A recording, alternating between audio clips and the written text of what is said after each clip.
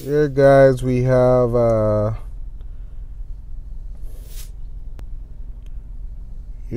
system equipped with a retard chamber.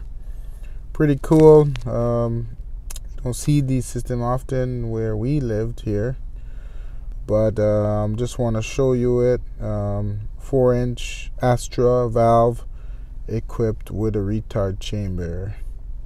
So there we have it on the left. You could see in the video the retard chamber, and here we're looking down at fire department connection. There we go, the retard chamber, and then we have our follow the system here. We have our test line there going up to the retard chamber, goes up to a pressure switch above that, then it goes out to a water motor gong that's outside. As you can see, as I'm following the pipe, there's your strainer before your water motor gong along the wall there. And then just as I'm showing you how it's installed, yeah.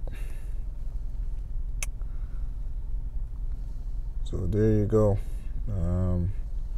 It's pretty cool. I haven't seen a retard chamber.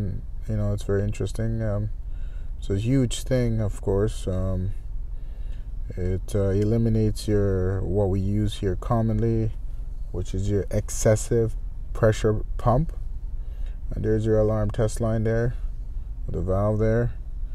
Over here we have the alarm line. There we have our alarm line with the valve normally open, and we had our main drain over there on the right. There we have it, the alarm. For the retard chamber. Now as we look below,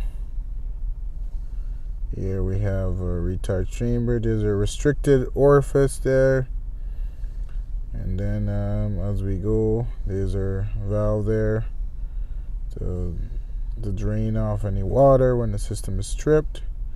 And then I have with the line pipe back to the drain, the main drain, the 2-inch drain here. And we have a check valve on the 2-inch drain line here, and going to the floor drain, as we can see.